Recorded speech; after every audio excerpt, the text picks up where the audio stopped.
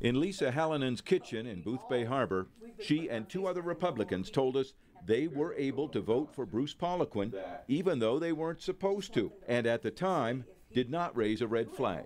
I'm embarrassed to say that I didn't realize that he wasn't supposed to be on my ballot. I've seen so many hundreds of ads for that race that when I went in, I just automatically voted in the ranked choice voting for him on my ballot. Didn't even cross my mind. Their towns are in the 1st Congressional District and should have been voting in the Shelley Pingree-Mark Holbrook race, not for Bruce Poliquin or Jared Golden.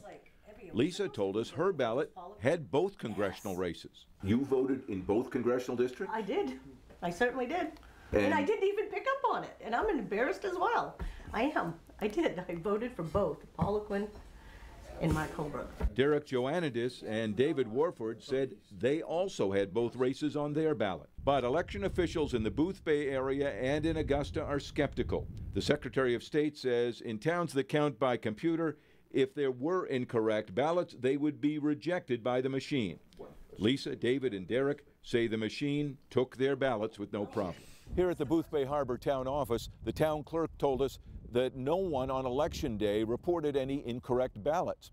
She also said they're not aware that any ballots were rejected by the machines for having the wrong races on them. And the voting warden, Nick Upham, told us the same thing. Nobody reported to me that they were getting second district ballots at all. He says some ballots were rejected by the machine because of improper markings, then counted by hand. But that was all. No, nothing was rejected because of a wrong congressional district. We were told the same thing at the town office in Boothbay and at others we called. But these three insist it happened to them and say others have told the same story.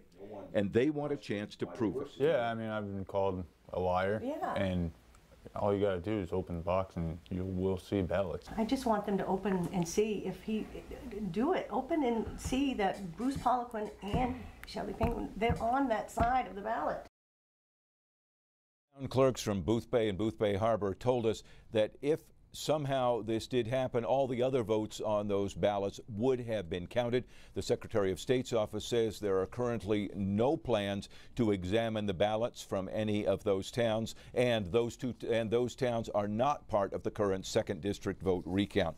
And by the way, the Secretary of State also says if somehow someone did cast a ballot in the wrong congressional district, that vote would not count.